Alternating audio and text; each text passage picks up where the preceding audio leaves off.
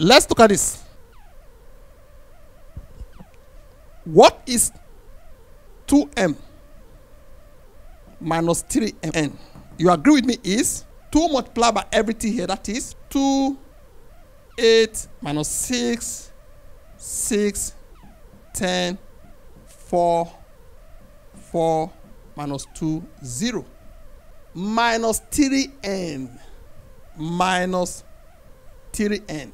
Multiply each of these by 3. That is 3, 12, 6, minus 6, minus 3, minus 9, 9, 15, minus 3. Okay? This minus this will give us minus 1. This and this will give us 12.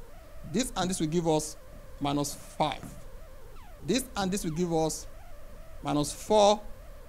This and this will give us 13. This and this will give us minus 17. This and this will give us minus 12. This and this will give us 13. This and this will give us 3.